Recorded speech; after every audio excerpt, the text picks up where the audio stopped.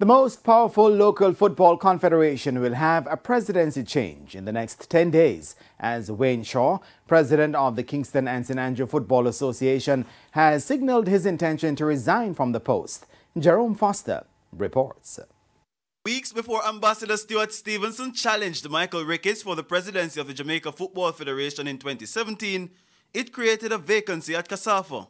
Up stepped Wayne Shaw, who was ushered into the position after years of being the General Secretary of the largest football confederation locally. Having completed the mandate of Ambassador Stevenson, Shaw has now pulled the plug on his own tenure, 8 months shy of its completion. He advised his executive of the decision on Tuesday evening. There were rumors recently that Shaw was feeling the pressure from clubs who wanted to participate in the Tier 2 competition, as well as the financial struggles of the body. Shaw says his time has come after personal introspection. Well, yes, there's one thing to present of KSAFA, you always be present, and every past president can attest to that. It's not an easy job, I mean, to keep all the affiliates happy, then there's the issue on the JFF, so it's not an easy job. As I said earlier, sponsorship is an issue. I guess come next year, things like the country has opened up, so things might get a little, but it has been difficult to re-sponsorship. The final whistle might have been blown for Shaw, but he backs the federation to find a suitable replacement, even as they come to terms with the previous departure of General Secretary Dwayne Dillon. I think there are a lot of people out there who can do a good job and even a better job than me. We have people from other clubs.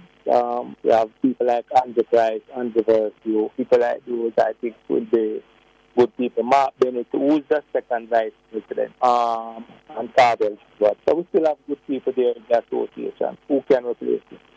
While he was running with the battles of KSAFA, Shaw says there were severe difficulties elsewhere. The most challenging part of it? Dealing with the JFF. That is one of the most challenging. Well, that comes from some of the policies and the things that the JFF are implementing, and KSAFA are not agreeing with it. So we'll always be having that to and from. The experienced administrator says one of his major accomplishments was seeing the operation of an under-10 league on the back of the COVID-19 pandemic. While there are impending questions for the state of the Parish Confederation, restoring their image is also at the forefront. Jerome Foster, TVJ Sports.